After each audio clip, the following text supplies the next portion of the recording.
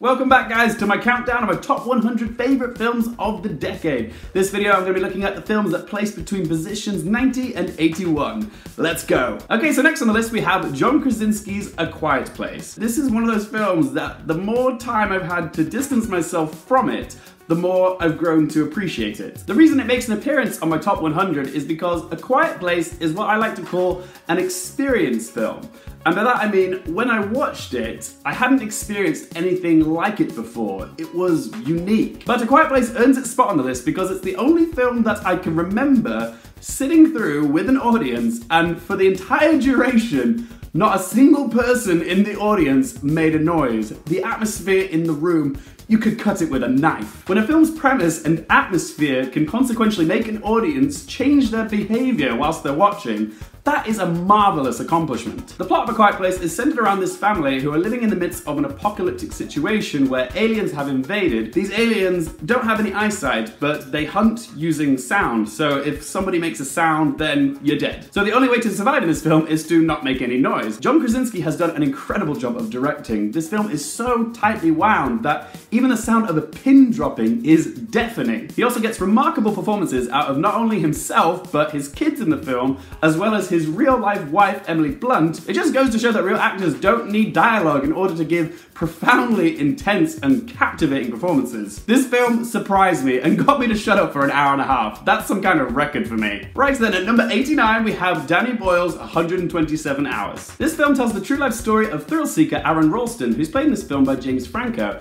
who got his arm pinned between a boulder and a canyon wall. He spent 5 days in this crevice trying to figure out how he was going to survive. Nobody knew that he was missing, and with time and water running out, he had to resort to amputating his own arm. This film is so gripping. It's essentially a one-man show from James Franco, who gives a powerhouse performance as Aaron. The scene where he amputates his own arm? I wanted to watch, but at the same time, it was so difficult to. I just remember the noises as he was like plucking at the nerves in his arm. It was this jangling, loud noise. It was so uncomfortable. But the film is uplifting because it's ultimately about one man's determination to survive. It's supremely well shot and performed and very cathartic. So next up is a film that critics hated but audiences couldn't get enough of, and it's the musical biography about P.T. Barnum, The Greatest Showman. Whoa!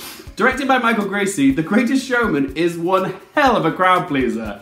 Yes, I am very aware of how glossy this film is, historically speaking, but at the end of the day, I go to movies to be entertained, and I sure as hell loved this showstopper of a film. This is the rare original musical where almost every song in the soundtrack has longevity. The choreography, the set pieces, and the costumes are all fabulous. You guys might not know this, but The Greatest Showman actually did terribly on its first week of release. Critics trashed it, but the word of mouth hype and the radio play that this film got slowly spread like wildfire, and then it went on to make over $400 million worldwide.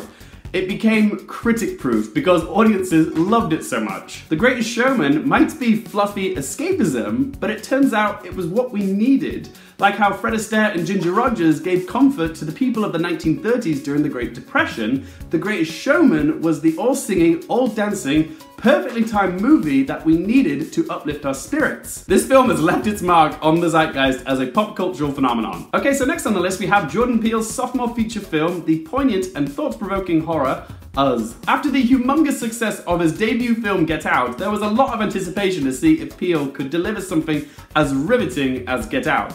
Turns out, Jordan Peele's just getting started. Us tells the story of the Wilson family, a privileged African-American family who on a trip to Santa Cruz are terrorized by 4 individuals who turn out to be exact doppelgangers of themselves. Jordan Peele's signature blend of horror, humor, and introspection are all present in Us. We live in a world now where we're all too quick to point the finger and place blame on someone else. There's so much emphasis on vilifying the other that we don't actually realize that we ourselves are the problem. Us is Jordan Peele's Black Mirror.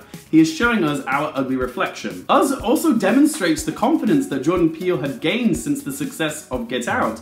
His artistic choices as a director in Us are far more bold. They carry a lot more symbolism and connotations of ideas of class, socialization, as well as the duality of our shadow selves. Lupita Nyong'o delivers not one, but 2 stupendously good performances in this movie as the Wilson matriarch Adelaide, as well as her guttural, chilling doppelganger Red, a performance which has made cameos in my nightmares, no kidding. For me, it wasn't as tidy as Get Out, but it is still an exceptionally intelligent and thrilling follow-up from Jordan Peele, and it begs to be rewatched. Next up is a film which is essentially cinematic depression, and it's Kenneth Lonergan's Manchester by the Sea. This film is bleak. All of its characters are broken people dealing with tragedy.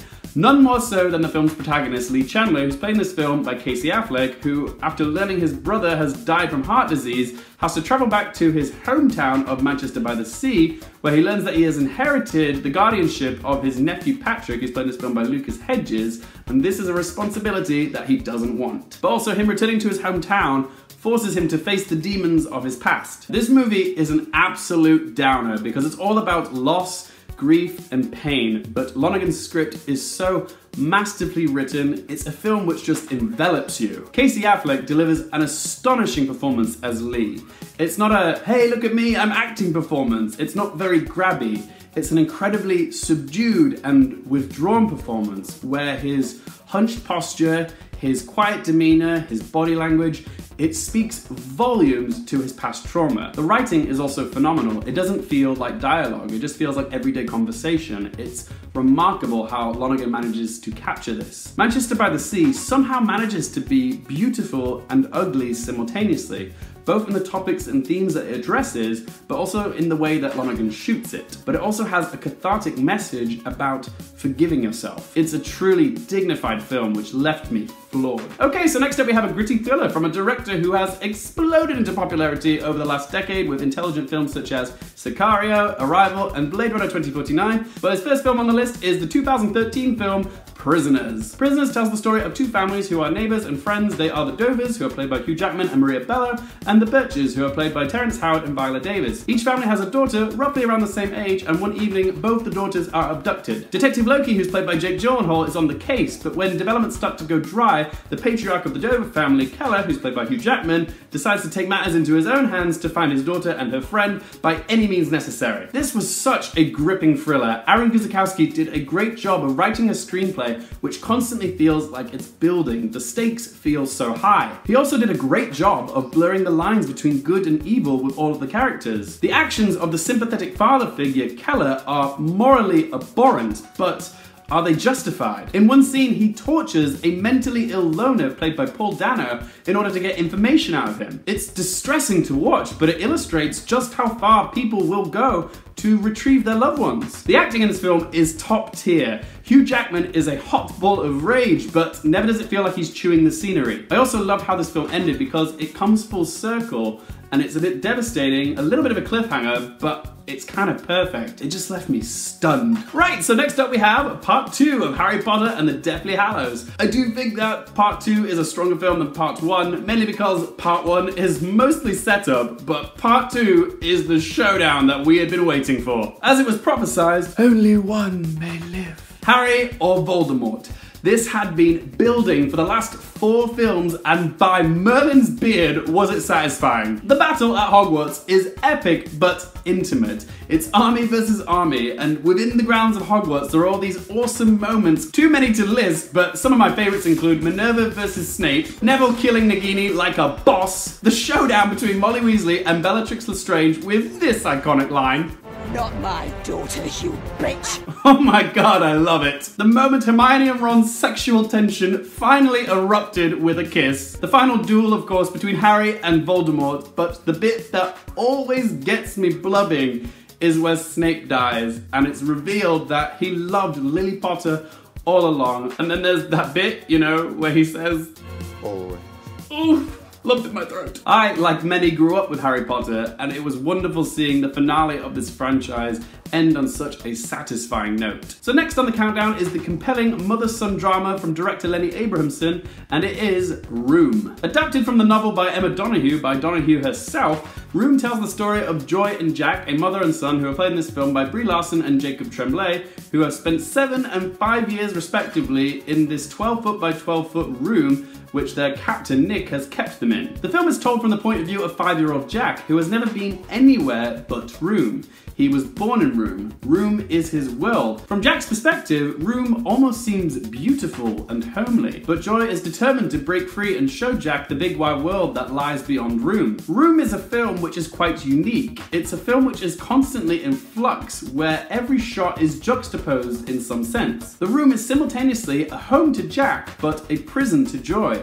The scenario is a nightmare, but it feels safe and hopeful. The tone is one of childhood wonderment, but the surroundings are dank and grim. Normally, if I say a film's elements are at odds with each other, it usually means that there's an issue with it, but in Room, it's a finely tuned balance, mostly due to the exceptional score by Stephen Rennicks, as well as the clever cinematography by Danny Cohen, who makes the confines of Room feel vast as well as claustrophobic. But what truly makes the movie so enthralling is the performances from Brie Larson and Jacob Tremblay. Together, they are astounding. Their connection as mother-son feels authentic, and Larson and Tremblay deliver raw and truthful performances. It is a remarkable film. Okay, so next up we have A Tender Tale of Forbidden Love with Todd Haynes' adaptation of Patricia Highsmith's novel The Price of Salt, and it is Carol. With an electrifying pairing of Cate Blanchett and Rooney Mara as lesbian lovers in 1950s America, this romantic drama is surging with passion. Haynes' craftsmanship for this film is exquisite. Everything works in harmony together. The production design and Sandy Powell's costumes immediately convince you that this is the 1950s. The grainy 16mm also texturizes the film, making it feel more period. The melancholy score by Carter Burwell is sensually evocative. The cinematography by Edward Lackman possesses the linger of desire. It captures that feeling of infatuation and attraction. And of course, Cate Blanchett and Rooney Mara are utterly brilliant together. I loved Cate Blanchett this last decade. She has really come into her own as one of the best working actresses we have today. How she can convey so much with just the most minor of facial gestures,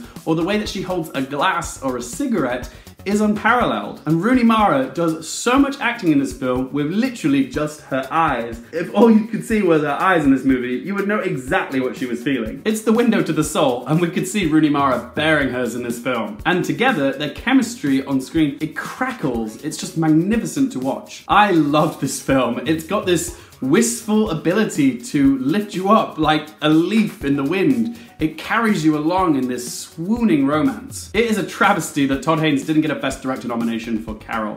This film is a work of art. Alright, so moving on. Next up we have one of the most thought-provoking, well-acted, and honestly, underappreciated sci-fi films of the last 10 years.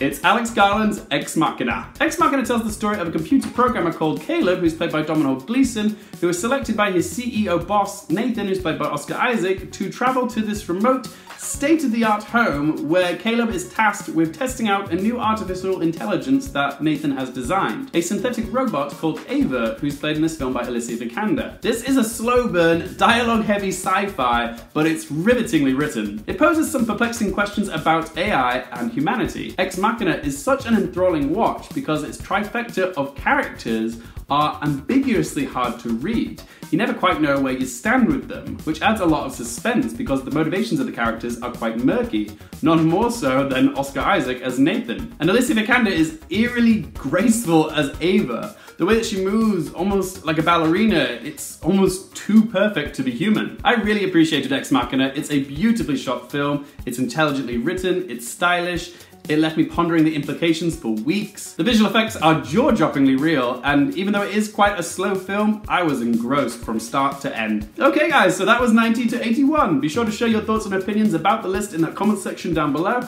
Hit that thumbs up button, and of course, if you haven't done so already, click subscribe so you don't miss the next vid. And as always, thanks so much for watching. I shall see you guys in the next one.